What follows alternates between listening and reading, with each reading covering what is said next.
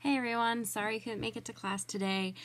Something came up and I'm just not going to be able to make it. Thankfully, because of technology, we'll be able to make sure we don't get too far behind on our lectures. So, with that being said, we're going to finish our lecture on slavery because we never actually finished that from last time.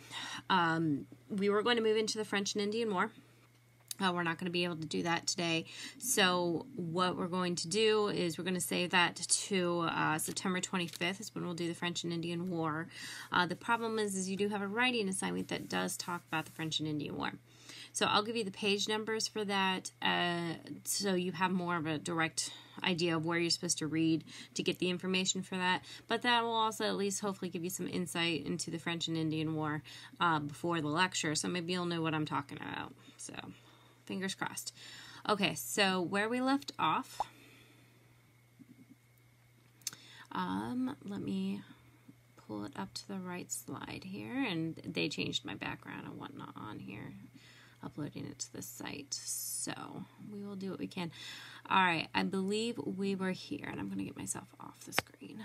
All right, so some of this is just going to be reiterating what I said last time, but I just wanted to make sure that the point was really driven across that although we believe often that, you know, all the people in the South had a whole ton of slaves. That wasn't often correct. As you can see here, 76% were actually non-slave holders.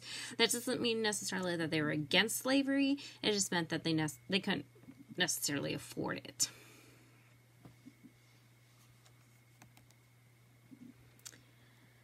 All right, so Southern intellectuals worked hard to encourage these ideas of white solidarity and to make the case for slavery. Many of the founders, a whole bunch of them you'll remember, held slaves themselves, saw slavery as a necessary evil. Jefferson once wrote, quote, "As it is, we have the wolf by the ear, and we can neither hold him nor safely let him go. Justice is in one scale and self-preservation in the other." So it's pretty common knowledge that Thomas Jefferson had a lot of slaves, and he even had relationships with some of his slaves. You can look up all the information you want later. And he actually also had offsprings with those slaves. The belief that justice and self-preservation couldn't sit on the same side of the scale was really opposed to the American idea. And in the end, it would make the Civil War inevitable. But as slavery became more entrenched in these ideas of liberty and political equality were embraced by more people, some Southerners began to make the case that slavery wasn't just a necessary evil. They argued, for instance, that slaves benefited from slavery because, you know, their masters fed them and clothed them and took care of them in their old age. So, obviously, it was a good thing for them. Doesn't he look like a lovely bloke? So you still hear that argument today, that slavery was, you know, a good thing. The paternalism allowed masters to see themselves as benevolent and to contrast their family-oriented slavery with the cold, mercenary capitalism of the North. So yeah, in the face of rising criticism of slavery, some Southerners began to argue that the institution was actually good for the social order. One of the best-known proponents of this view was John C. Calhoun, this lovely guy right here. In 1837, he said on a speech on the Senate floor, "I hold that in the present state of civilization, where two races of different origin and distinguished by color and other physical differences, as well as intellectual, are brought together, the relation now existing in the slave-holding states between the two is, instead of evil, a good, a positive good." This guy was a little crazy, just letting you know. We justified this insanity with biblical passages and with the examples of the Greeks and Romans and with outright racism, arguing that black people were inherently inferior to whites and that not to keep them in slavery would upset the natural order of things. This actually was a worldview that was popularized millennia ago by Aristotle.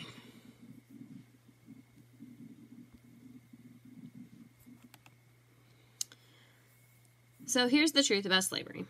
It was coerced labor that relied heavily on dehumanization of people.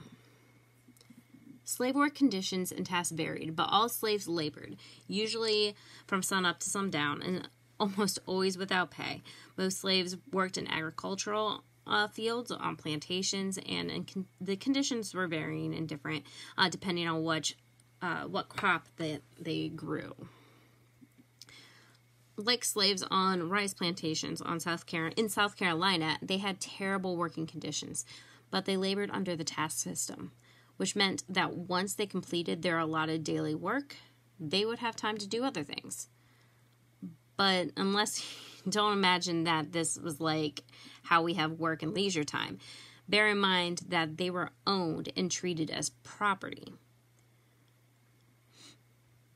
And this wasn't just a cultural system. It was a legal one. I mean, Louisiana law proclaimed that the slave owes his master a respect without bounds and an absolute obedience. Might recognize this picture from the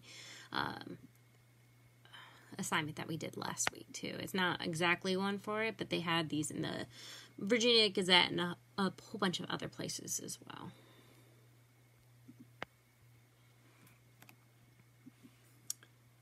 So on cotton plantations, most slaves worked in gangs, usually under the control of an overseer or another slave who was called a driver.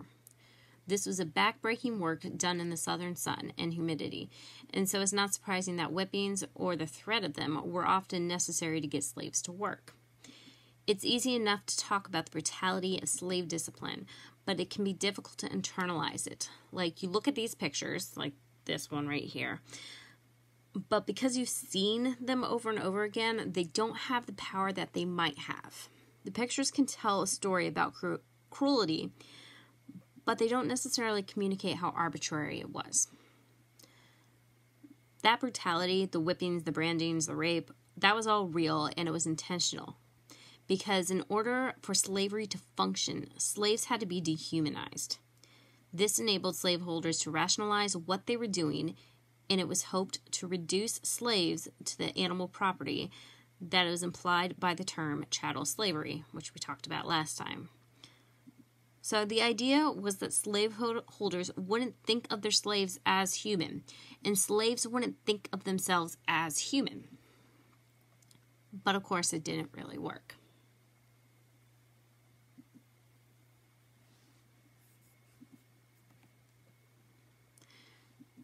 Slaves' resistance to their dehumanization took many forms, but the primary way was by forming families. Family was a refugee for slaves and a source of dignity that masters recognized and sought to stifle. The paternalistic slave owner, named Bennett H. Barrow, wrote his rules for the Highland Plantation, and I quote, "No rule that I have stated is of more importance than that relating to Negroes marrying outside of the plantation. It creates a feeling of independence." End quote. Most slaves did marry, of course, and actually usually for life. And when possible, slaves grew up in a two-parent household. Single-parent households were common, though, as a result of one parent being sold. In the Upper South, where the economy was shifting from tobacco to different, less labor-intensive cash crops, the sale of slaves was common. Perhaps 1/3 of slave marriages in states like Virginia were broken up by sale.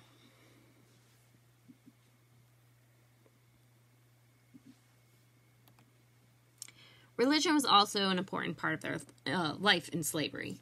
While masters wanted their slaves to learn the parts of the Bible that talked about being happy in bondage, slave worship tended to focus on the other stories of Exodus, where Moses brought the slaves out of bondage, or biblical heroes who overcame great odds like Daniel and David. And although most slaves were forbidden to learn to read and write, many did anyway. And some became preachers. Slave preachers were often very charismatic leaders, and they roused the suspicion of slave owners, and not without reason. Two of the most important slave uprisings in the South were led by preachers.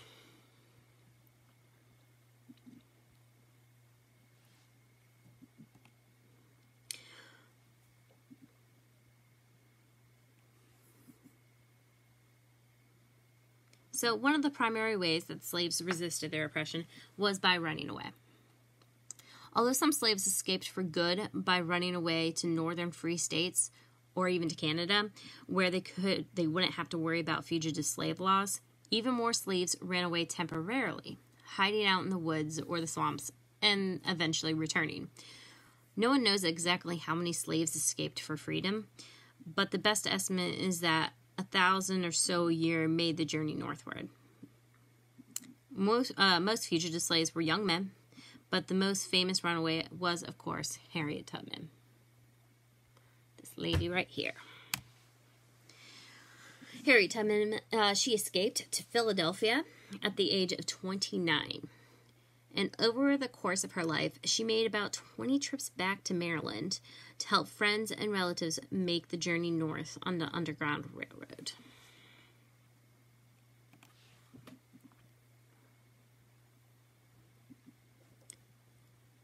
But a more dramatic form of resistance to slavery was actual armed rebellion, which was attempted. Now, individuals sometimes took matters into their own hands and beat or even killed their white overseers or masters. But large-scale slave uprisings were relatively rare. The four most famous ones all took place in a 35-year period at the beginning of the 19th century.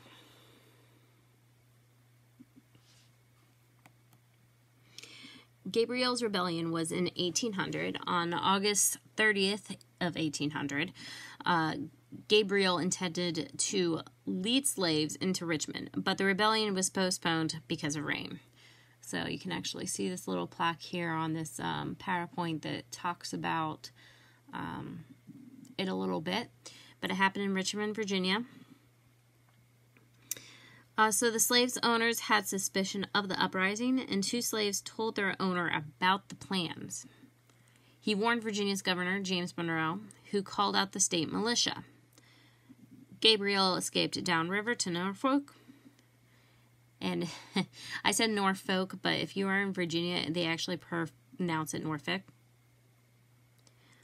But he was spotted and betrayed there by another slave for the reward offered by that state. The slave did not receive the full reward, of course. Gabriel was returned to Richmond for questioning, but he did not submit. Gabriel, his two brothers, and 23 other slaves were hanged.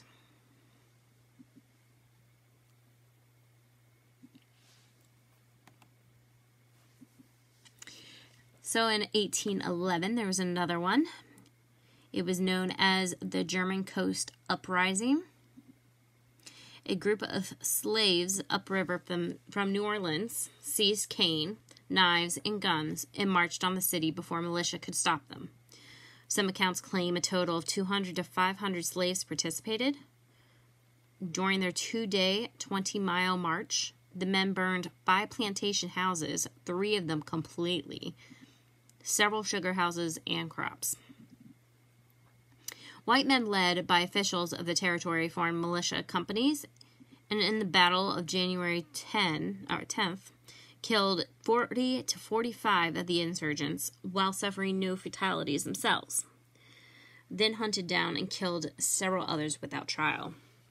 Over the next 2 weeks, white planters and officials interrogated, tried, executed, and decapitated an additional 44 insurgents who had been captured.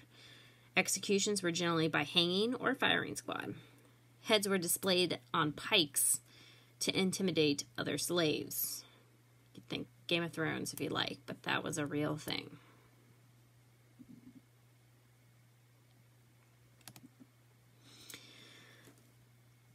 In 1822, Denmark Vesey, a former slave who had purchased his freedom, may have organized a plot to destroy Charleston, South Carolina.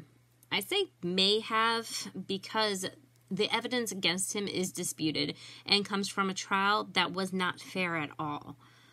But regardless, the end result of that trial was that he was executed, and as were 34 other slaves.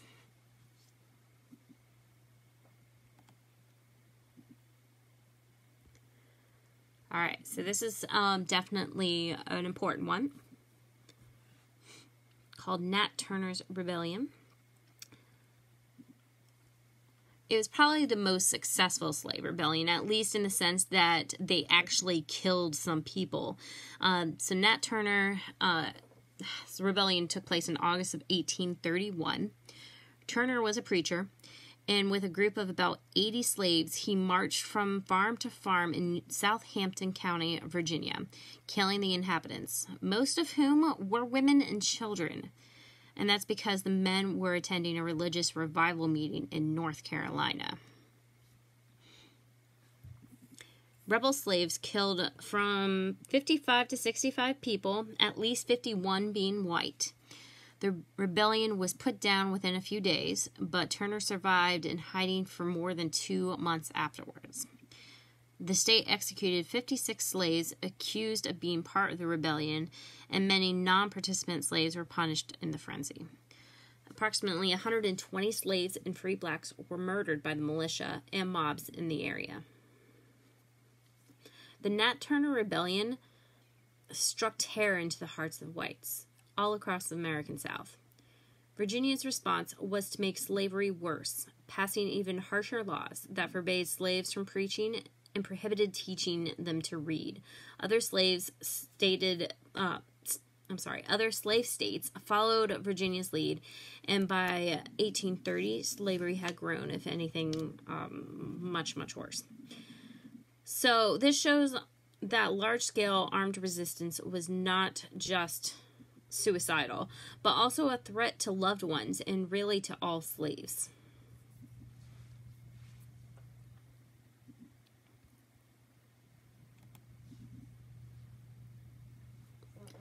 But it is hugely important to emphasize that slaves did really resist their oppression.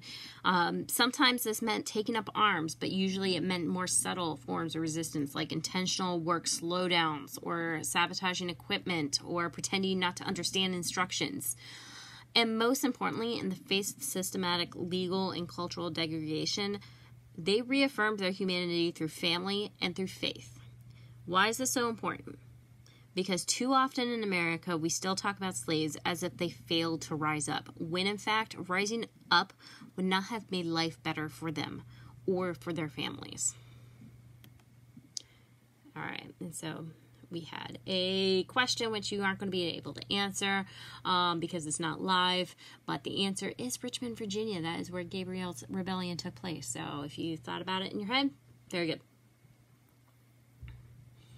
Alright, so this was actually your homework assignment for last time, which is not what is your homework assignment this time. I'm going to pull that up here for you.